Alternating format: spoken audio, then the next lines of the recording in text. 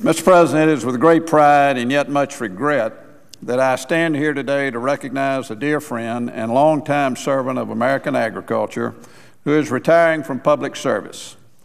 Through nearly 25 years of serving in various capacities on the House and Senate Agriculture Committees, Bernie Hubert has exemplified tremendous character, an infectious personality, and an astute knowledge of the law for which I admiringly respect and thank him for.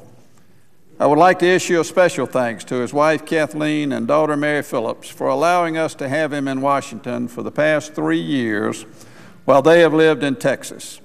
I am eternally grateful for his dedication to agriculture, and his encyclopedic knowledge and valued input will certainly be missed.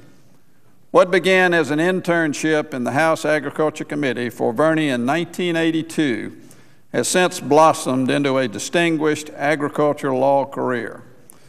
Before entering law school, he earned a bachelor's degree in biomedical science at Texas A&M University, and even served as a first lieutenant in the United States Army Medical Reserve Service Corps after graduation. Upon graduation from St. Mary's University School of Law in 1985, Bernie returned to his beloved South Texas for a brief stint as an assistant prosecutor in Brazos County. Though his heart has always remained in Texas, Bernie returned to the House Agriculture Committee to work with then Chairman Kika de la Garza and Ranking Member Charlie Stenholm, where he served for almost 20 years in various roles as Associate Counsel, Staff Director, and Legislative Director. In 2004, I was fortunate in luring Bernie to the Senate, where he has served as Chief Counsel on the Senate Agriculture Committee for me since then. We were successful in passing a farm bill last year, and a big reason for that success is due to the tireless, diligent efforts of Bernie Hubert.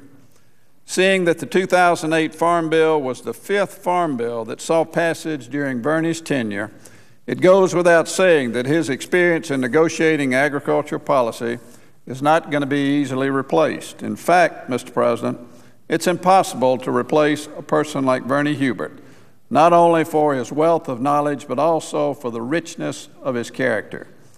In the years I have known and worked with him, he has remained a loyal confidant and has always kept American agriculture's best interest at heart. Bernie, you will sincerely be missed by everyone that has had the pleasure of working with you, and I wish you nothing but the best in all your future endeavors. And with that, Mr. President, I would yield back.